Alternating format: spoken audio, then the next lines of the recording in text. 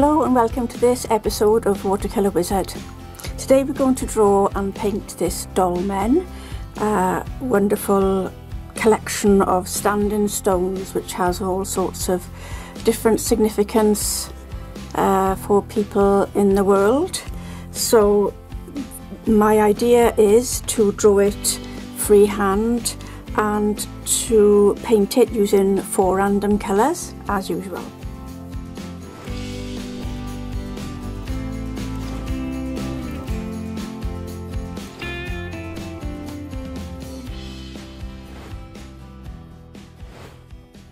So I have posterized this image into 3 tones: white, grey and black. But as you can see, there's a lot of very subtle texture all over the stones, and so they appear to be quite mottled, and there are only limited areas of strong black or strong white. Mostly it's an intermingling, okay? But as we can see, under the stone there, it's at its darkest, then it's got some reflected light from the ground, so it's grey, and there on this flank, where it's catching the direct light, is practically white, and actually burns away, you know, into the sky.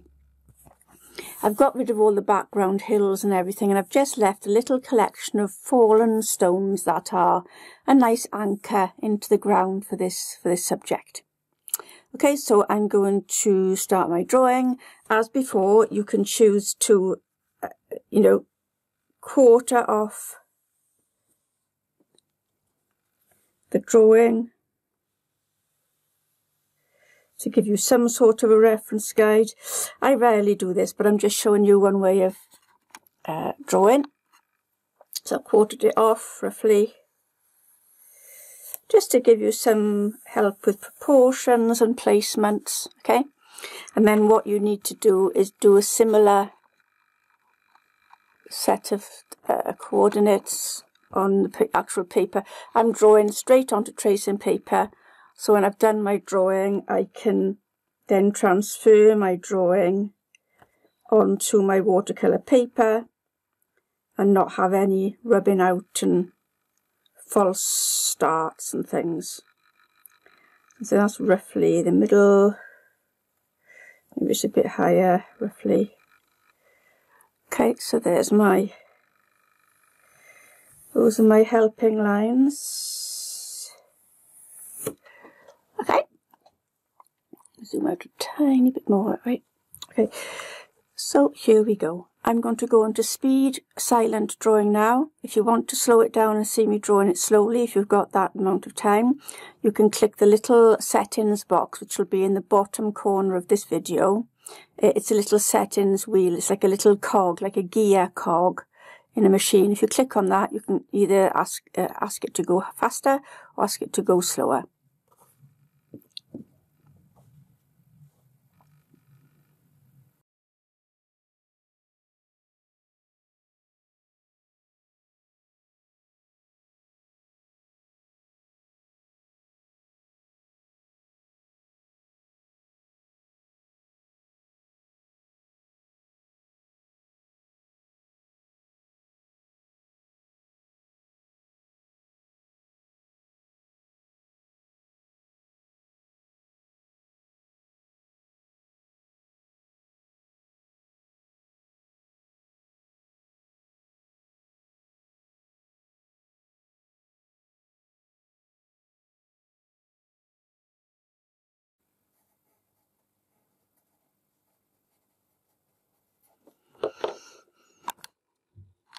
Okay, so I've got my basic dolmen shape, and when I put it down onto the paper, I'll be transferring it and not pressing so hard, so that when I come to rub away and add sort of textural effects on the edges, I won't have a hard pencil line to deal with and to fight with my eye. So I'll be putting that line on a bit soft, as soft as I can, because I want you to be able to see it.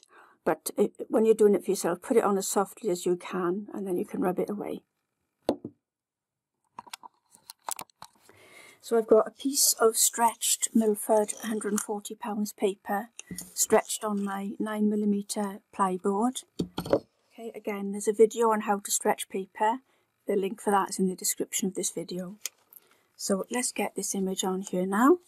And as usual, I'll place my trace down sheet underneath it and start to trace the image down.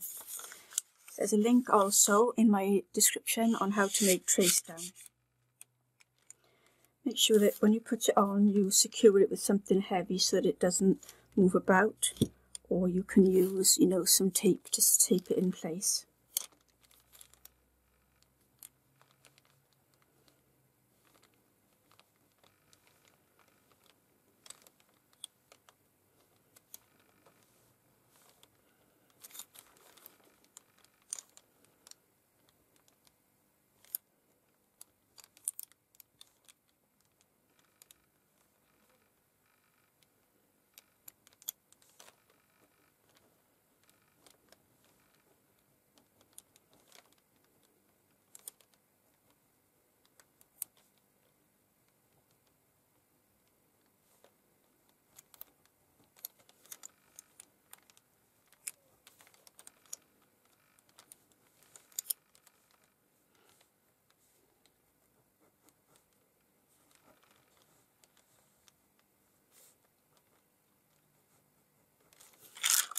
And as you can see, the image is coming out really strongly there. I'll carry on without filming this to save some time, okay?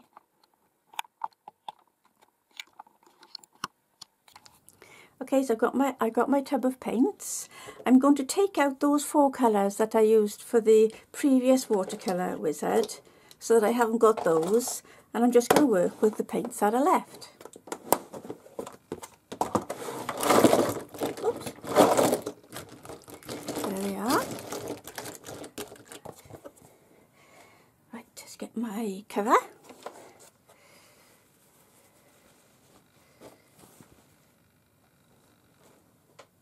Okie. Right, so I'm going to pick out 4. Right. 1, 2, 3, 4. What have I got? Oh my word! Right, let's zoom in on these. What have I got? Right, okay. Cobalt turquoise. I must have had a separate tube of cobalt turquoise. Yes, it's by a different make. Oh well, that's no good. I'll have to leave that out. Amazonite genuine. Right, I'm definitely keeping that one. But this one is too similar to the one I had last tutorial. Then I've got manganese blue. Okay, well we'll have manganese blue. And then we've got pyrrole red. Let's put my hand on there one more time. Pick another colour. What's this? Oh, right, okay. This is going to be very interesting. Quinacridone rust. Okay, so pyrrole red. I got a red. I've got a rust, which is a little bit of a sort of golden chestnutty colour. I've got a very cool blue. Well, not a very cool blue, but a blue heading towards the sort of greenish sort of side, and then Amazonite genuine, which is a pure mineral green.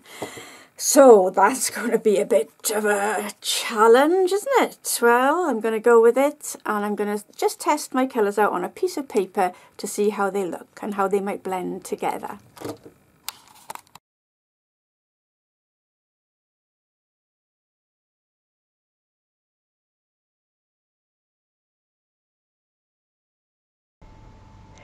So now I'm going to start by wetting the entire inside of the dolmen with cold, clear water. And this is to open up the paper to receive the washes, and we'll get soft edges wherever I put the paint. This takes a little bit of time and is called painting wet into wet.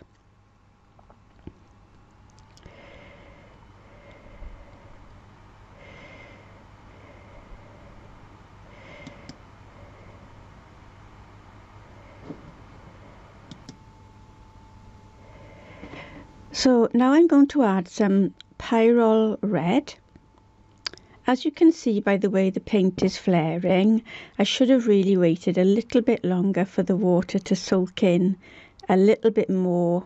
But I'm so excited to get this red on that I've jumped in a little bit too early.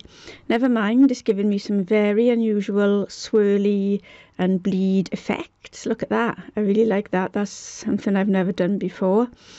And again, because it's on moist ground, if anything goes a little bit too awry, we can just wipe it out with a thirsty brush. That's the beauty of painting wet into wet. So I'm just being very accurate now with the last 2 hairs of that brush on the corners of that dolmen capstone, if that's the word, and getting those edges crisp. But then, as you can see, inside that slab, there's a lot of mottling and granulation going on, and I'm just softening it away now because the top and flanks of that stone are very pale compared to the underside of it.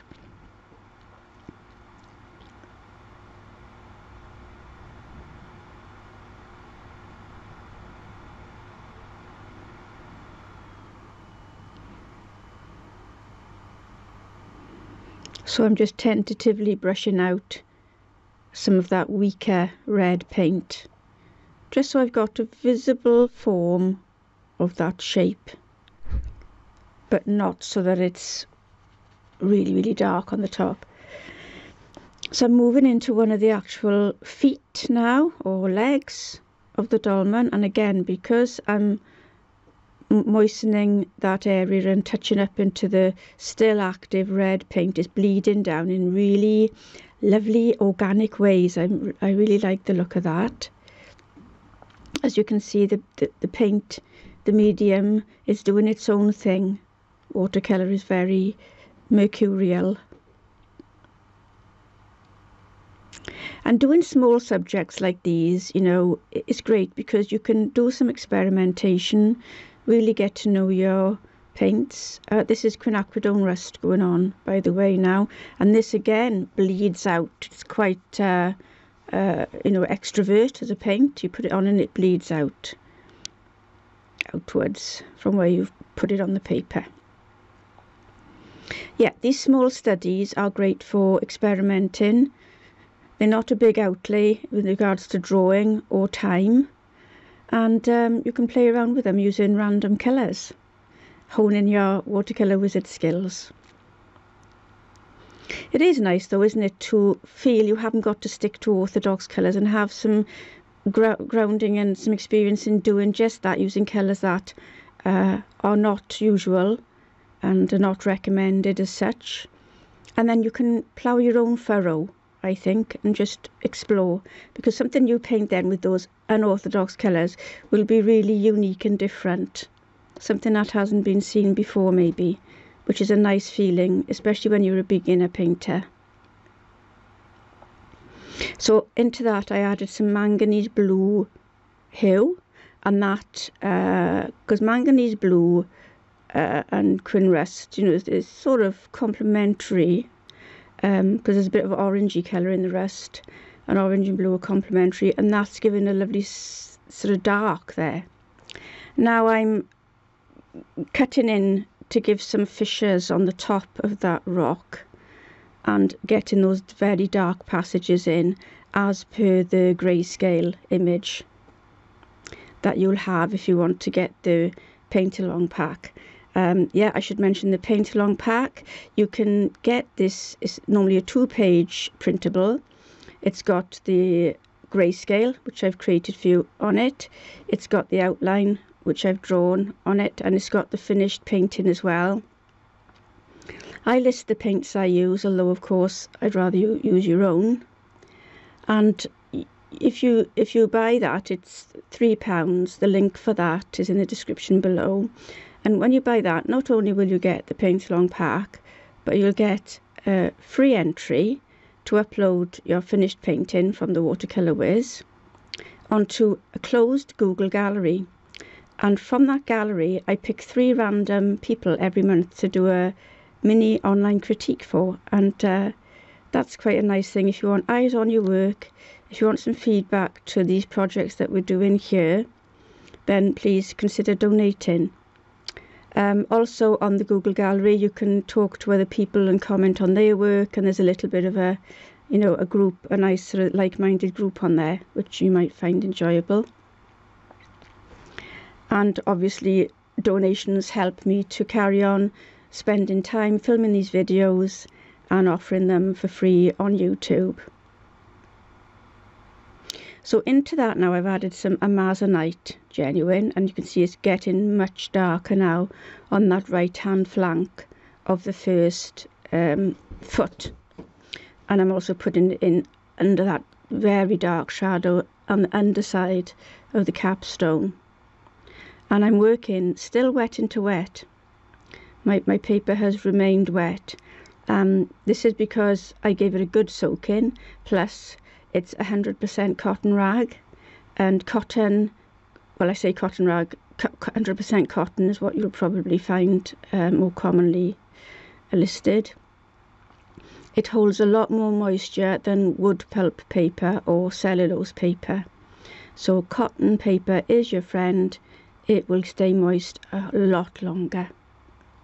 So I'm adding some very muted greys now, because as you can see, those little areas are away from the main stone, and we don't want bright colours away from the main stone, because the main stone is the centre of focus. So when you move away from the centre of focus, you can mute your colours, mute them down, and have them less eye-grabbing. So I'm softening those dark areas up into the remaining 2 feet of the dolmen now. And as you can see, there's still a lot of adjacent bleed going on. Some of them look a bit ugly and I'll be brushing them away, and some of them look quite nice texturally, in keeping with the sort of surface qualities of the stone. So again, if you're painting wet into wet, you've got the chance to rub out any flares or bleeds that look a bit, you know, bruised or don't look very nice.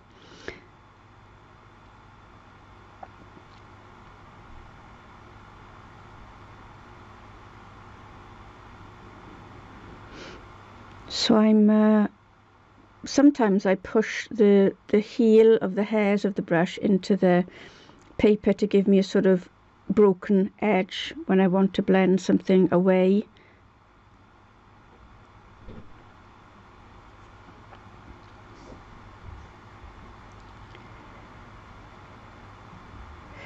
Now let's have some quinacridone rust now, just to change the colours a little bit and to echo the quinacridone rust that's in the left hand side of the left hand foot. A bit of grey now, that's a mixture of manganese blue and a little bit of the quinacridone rust as well. Now I've added a bit more pyrrole red into this, a bit more of a stronger colour stone in front, which makes those 2 paler reddish legs recede, and then just tapering it away as if it's bedding into the ground around the dolmen.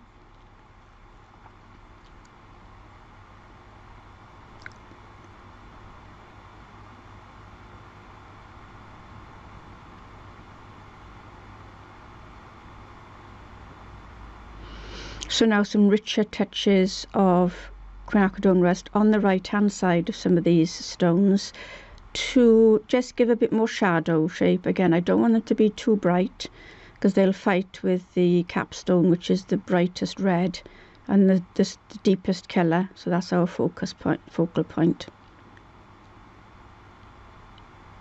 So as you see, I'm using the side of my brush to give a scruffy edge, broken edge, because the paper's got a little bit of tooth to it. It's cold pressed, so it's got a little bit of texture, and I can make those broken edges a bit more easily.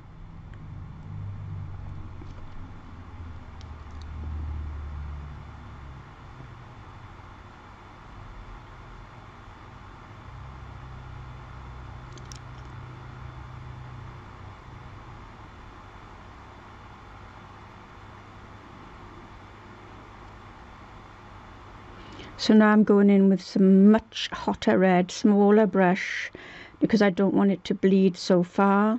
I'm trying now to add some sort of downward striations to show the sort of the grain, you know, and the way the sort of the grain of the stone lies, sort of downward vertical markings. And that brush wasn't very wet.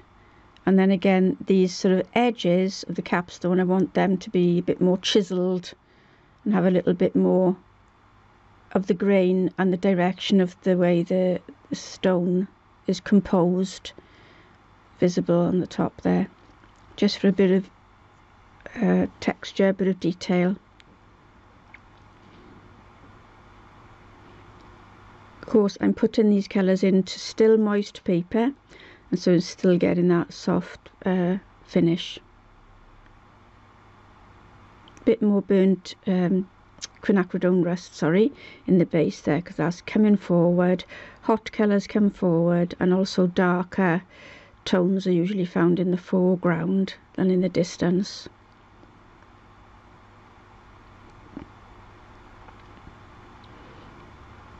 And there is a highlight. If you look at your grayscale, the lighter sides are all on the left hand side of those feet on the dolmen. So I'm using my Matthew Palmer lift out brush again to lift out some paler areas along that edge.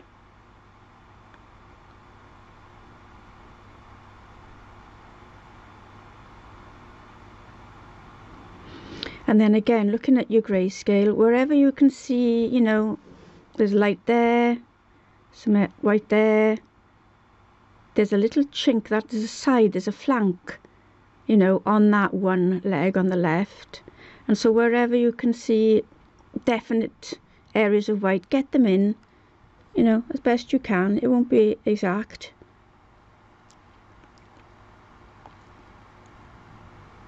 But just to acknowledge them, and it gives your painting then some more 3D quality.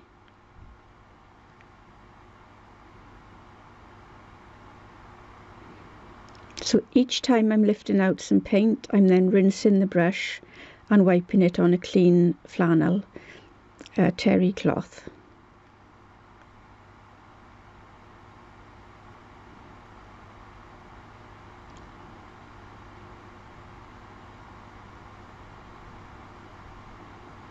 I'm doing some stippling there.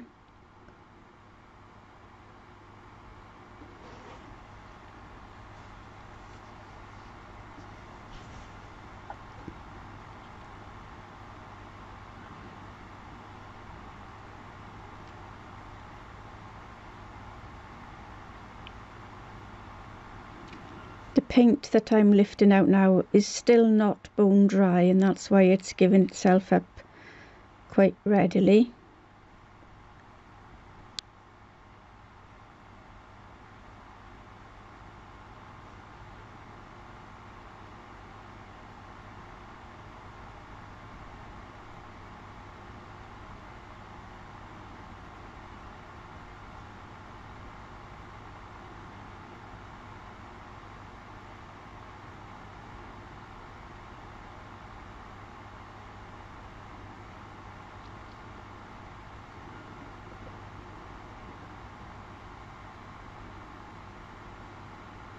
So you can see there's just some slight undulations on the surface of those feet now, which I think looks quite nice.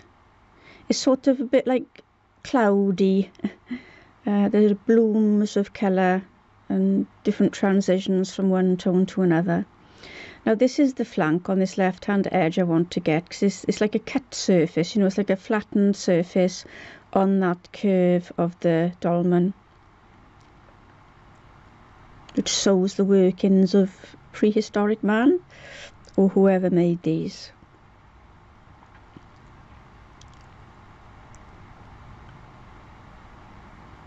And there's a bit of reflected light bounce up under there, which I want to get in. There's a nice contrast then to that strong dark.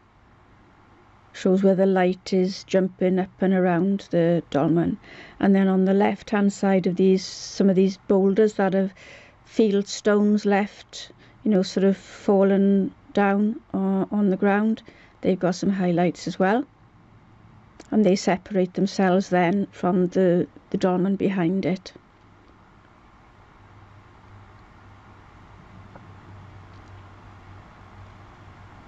So I'm moving to a smaller Matthew Palmer brush now, just a little bit more fine chiselling and wiping away work.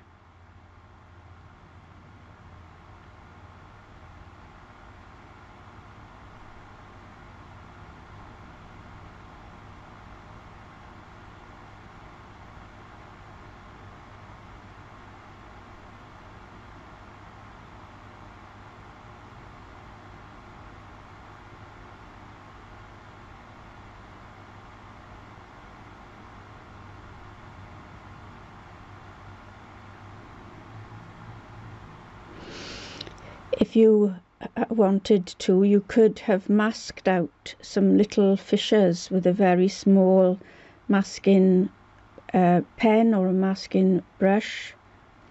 You could have done it any way you like. You know, you can choose to use masking fluid to add the texture before you start with the paint, or do lift outs like I'm doing now. Lots of ways of getting the same result or a similar result. And maybe even a little bit of fine spatter with masking fluid, say spattered from a toothbrush onto the surface texture of the stonework would have been really effective too.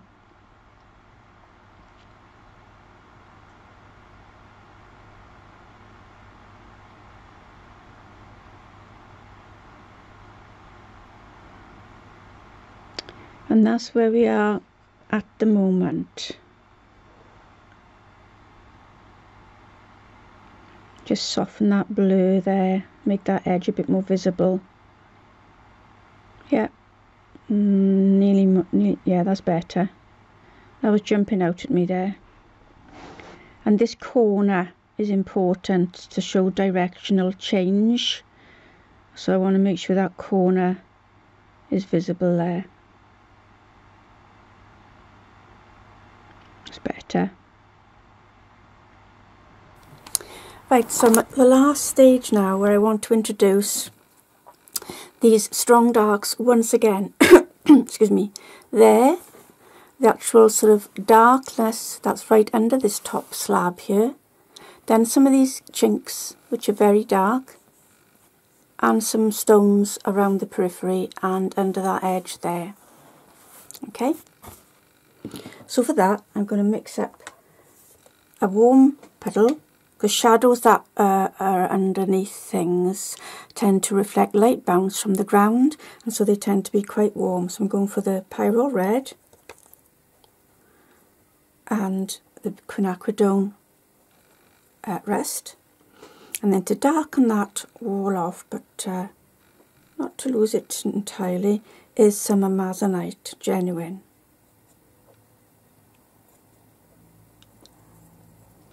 That's the colour I've got there. I'm going to move to a smaller brush so that I don't overload things, a size 6, and then I'm also going to have size 3, a moist one, which I've wet and flicked. Just a moist brush at the ready to soften off any hard edges that might occur when I'm putting on the final shadow work. So let's go in a bit closer.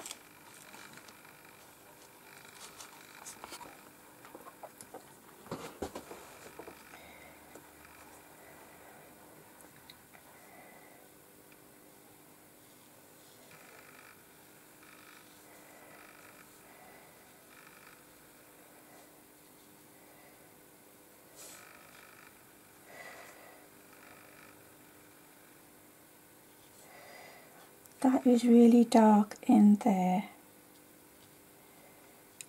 And there's another adjacent stone which has a very dark cap to it. There's a little light bounce around this area here, so we can see that second stone.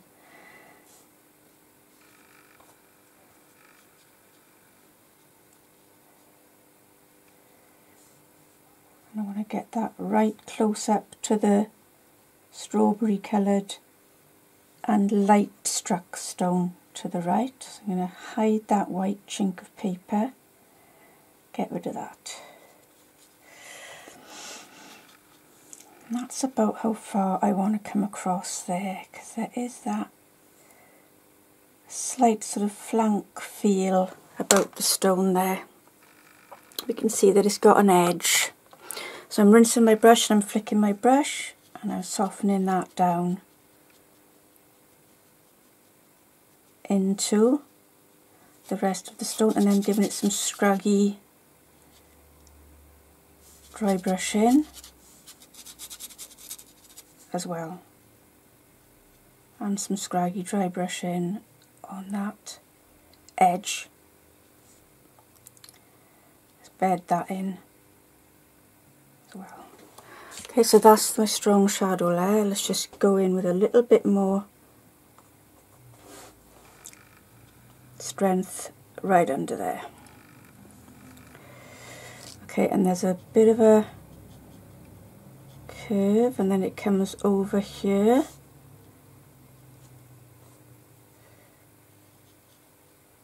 Drops down into this second sort of paler colour one, and then under there. This is the very strong shadow now. And then it comes out and goes up to about there where that turn starts. And then it starts to fade as it goes out to the right. So I'm going to rinse my brush, flick my brush again, and this time I'm going to soften from up here, from above, so that the shadow will blend up into my damp area that I'm leaving with my brush.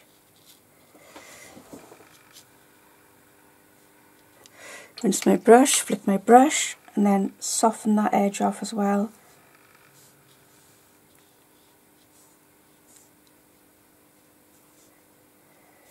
And then let's have a few little anchors of this very dark shadow up into the fissures of the top of the slab, because it is all broken and has a rough edge.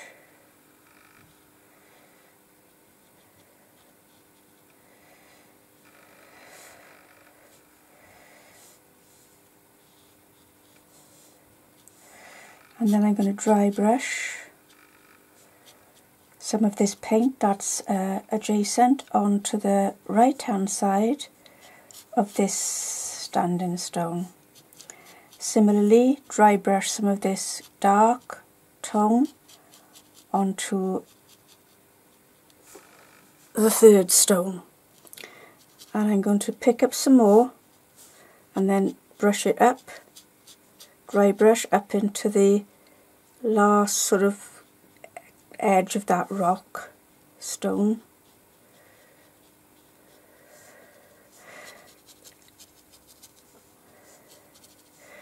And make some downward striations there. Okay, lastly, with the shadow, there's a real dark shadow in there and in there.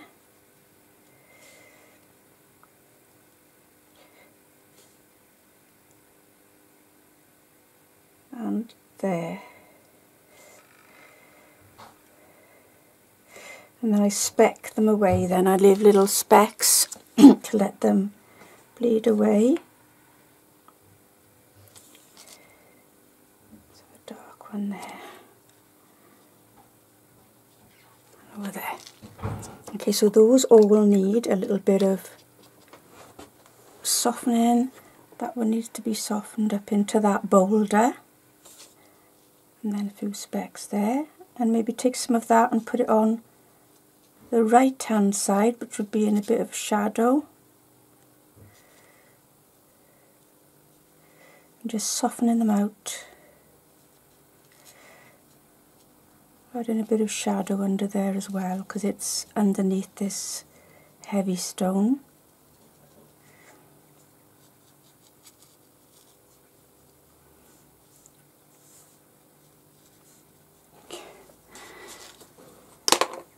And I think I'm going to call that done.